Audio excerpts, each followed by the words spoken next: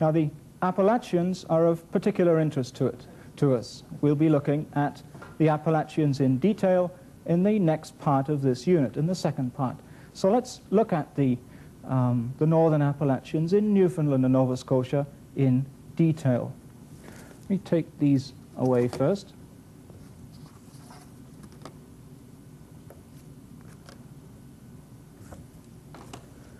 And replace them with the detailed parts of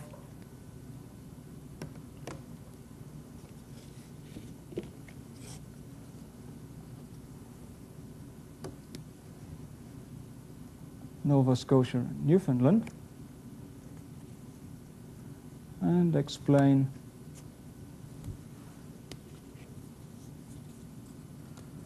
each of these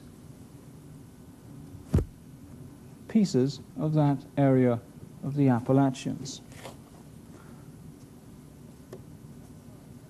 That's how it looks today. Here is Newfoundland. Here is then the mainland, the Gulf of St. Lawrence, New Brunswick, Nova Scotia, Prince Edward Island. Now, as a result of the two collisions which produced the Appalachian Mountains, and then the splitting apart again to produce the present Atlantic, we have in the Maritimes the following geological jigsaw, if you like. This part of Nova Scotia is in fact a fragment of Africa that was left behind on the North American continent when the new split producing the present Atlantic took place.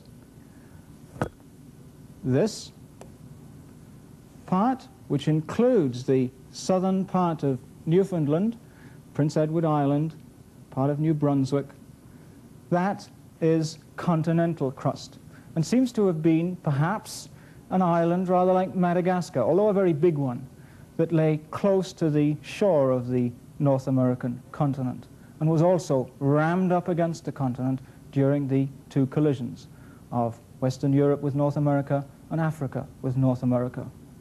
And then, forming the central part of Newfoundland, and also forming part of the St. Lawrence estuary area, are two wedges of what is left of the intervening ocean, the ocean that was the Atlantic 280 million years ago. And finally, on the north, we have the edge of the North American continent. So during the two collisions which produced the Appalachian Mountain Belt, these fragments were welded onto the edge of the continent. An ocean destroyed, two fragments left. The major one in the central part of Newfoundland. A piece of continent that lay on the opposite side of that ocean, forming the southwest part of Newfoundland. And finally, a piece of Africa, which forms the most coastal part of the complex of the Appalachians in the Maritimes. So remember that composite picture of Newfoundland while you look at the second part of this unit.